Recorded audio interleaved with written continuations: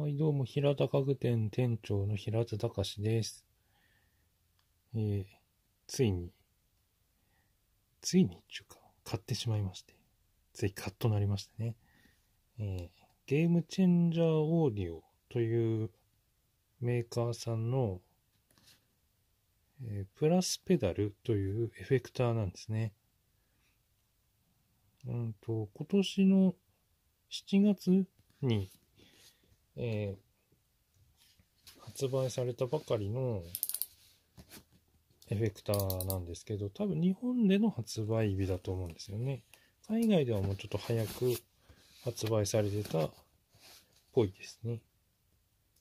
それを先日買ってしまいまして、今このようにあまりの嬉しさに開封の儀を執り行っているところでございます。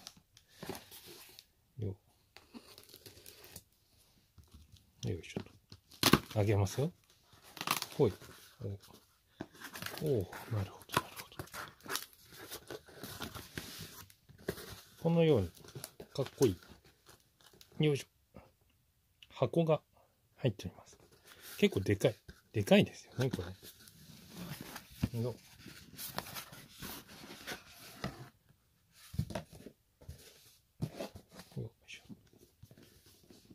店長ですね、こういう箱とか、こういうの取っておきたい派なんで、綺麗に開けたい。かっこいい箱。うん。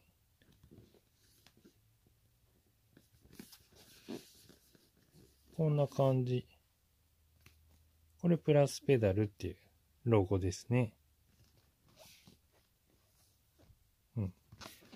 エフェクターのメーカーとしては、なんか新しいというか、なんて言うんでしょう。そんなにまだたくさんモデルを作っているわけじゃない会社さんみたいで、ベンチャーというと違うのかもしれませんけど、そういう新進気鋭的な、そういう感じみたいですね。箱を開けるとこんな風に。これ輸入品、正規輸入品って書いてたので、日本語の多分取説ですね。説明書。で、こちら、ユーザーズマニュアル。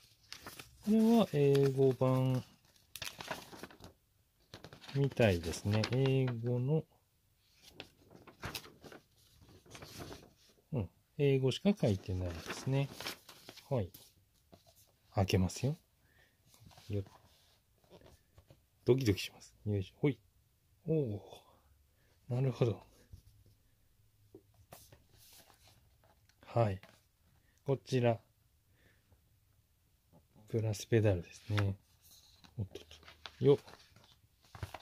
おお、なるほど。おお。質感がもっとマットな感じなのかなと思いきや、なんていうんでしょう。つるっとした塗装。ツヤツヤしてます。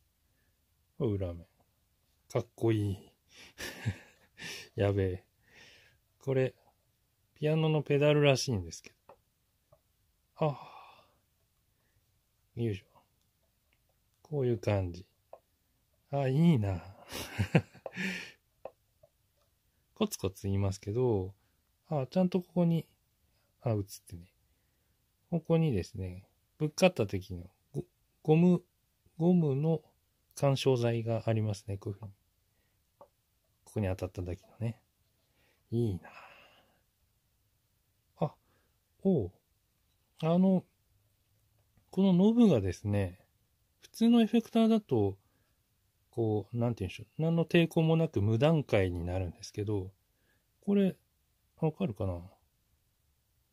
一段ずつっていうか、メモリ的な感じで、こういう風にコツコツコツと手応えがあります。すげえ、こういう風になってんだ。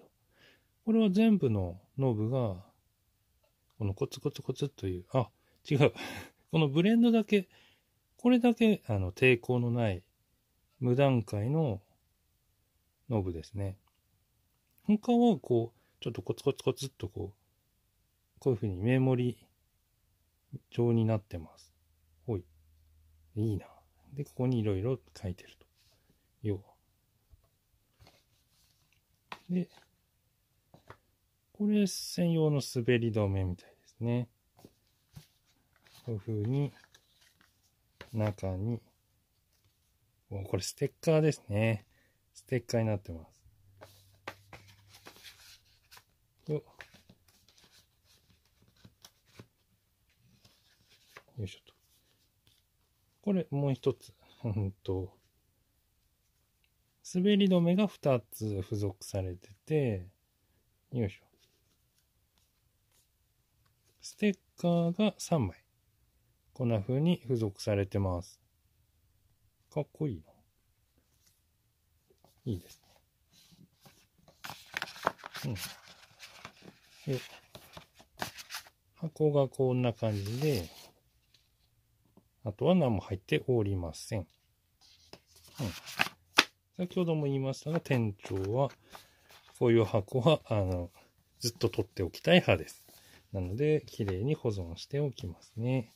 はい。そんなわけで、今日は、これもう単純な、嬉しいので、こちら、プラスペダル購入したぞという開封の儀でございました。演奏動画なんていうのは、そのうち、